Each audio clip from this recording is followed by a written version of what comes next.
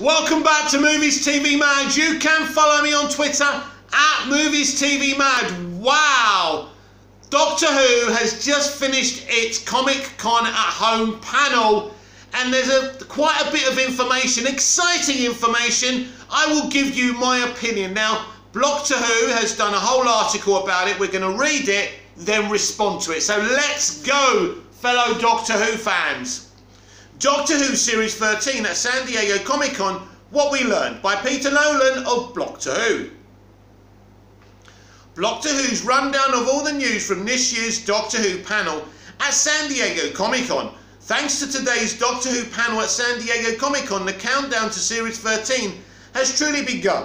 The panel featured Jodie Whittaker, the Doctor, Mandip Gill, Yaz Khan, John Bishop, Dan, and head writer Chris Chibnall. And the question and answer session hosted by Melanie McFarlane gave us some tantalising new information about the upcoming series. We already knew some details. Series 13 officially started filming last November.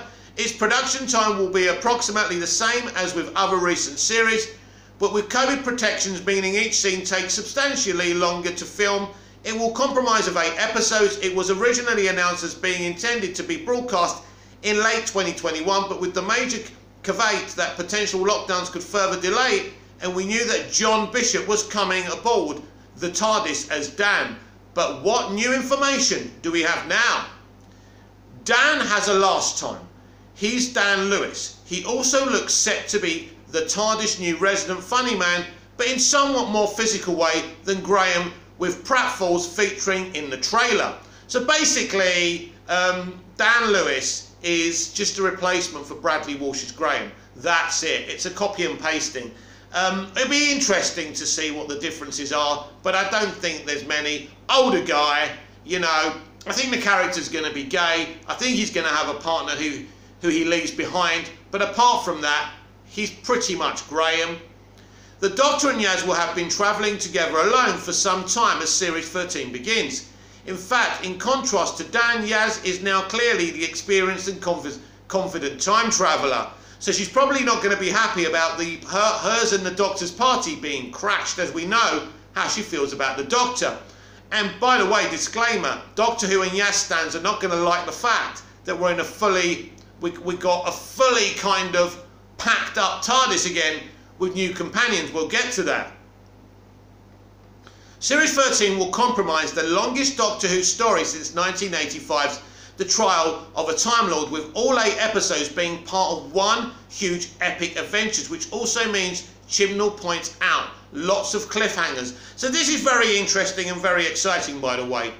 One long story arc continuing from episode to episode, and there will be cliffhangers as well. I don't know if every episode will feature a cliffhanger, but that's interesting. They'll be joined in their adventures by recurring character of Vinder, played by Game of Thrones Jacob Anderson. Vinder spends time aboard the TARDIS with the team, but also has his own spaceship. So this is interesting.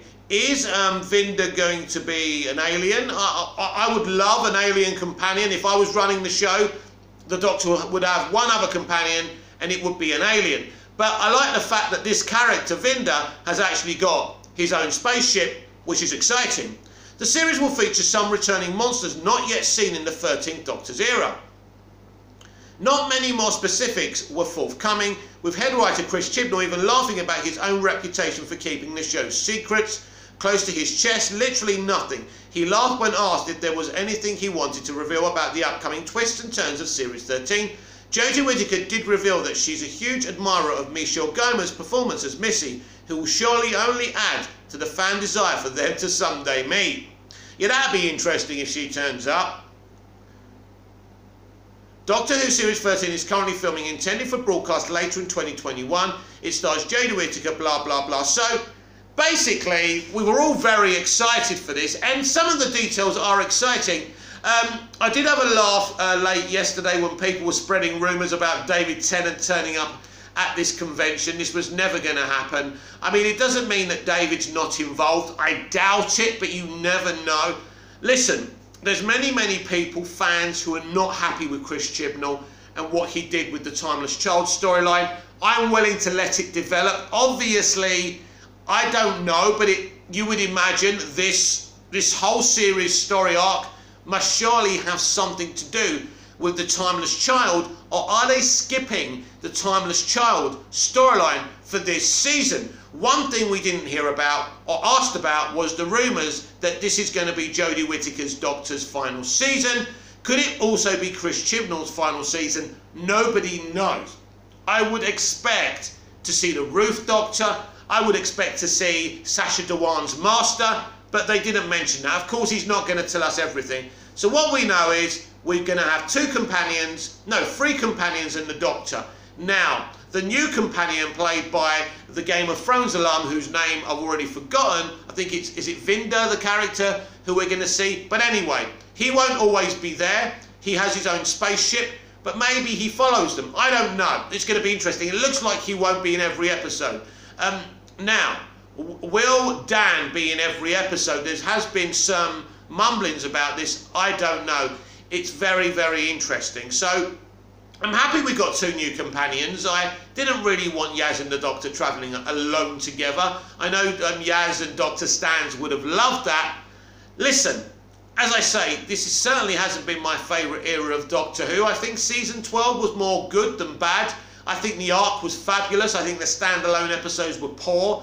I'm still waiting to see more from Yaz as a companion. I wanted to see more from Graham and the other companion, whose name escapes me now, but they've both left anyway. But yes, new companions, same Doctor, now this whole thing about having one arc I think's very important. Nobody knows what this arc's going to be. So the rumours have been that Jodie Whittaker's Doctor is leaving after this season.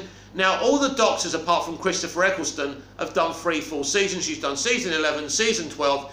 It wouldn't make sense if they go through these traditions. Now, Russell T Davies, actually, if you count the specials, did 5 series.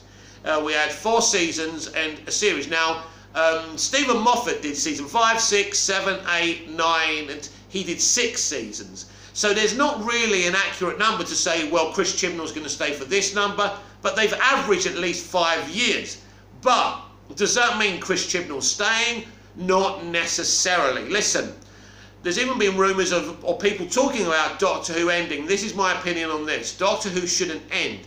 You just need to make great Doctor Who. Since Chris Chibnall has taken over, it's been very inconsistent. I think we can all say that. And the writing for Jodie Whittaker hasn't been great. But, as I say, I don't mind the Timeless Child arc. I'm not one of these people who's angry about it, because I just want to see how it ends before I respond to it properly.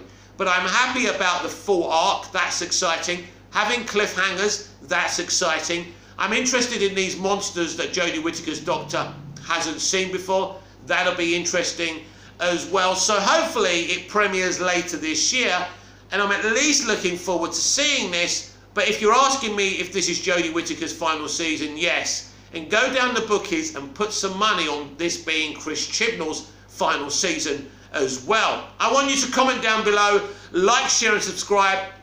Click the little notification bell so you never miss this perfection. And I'll see you again in the next video.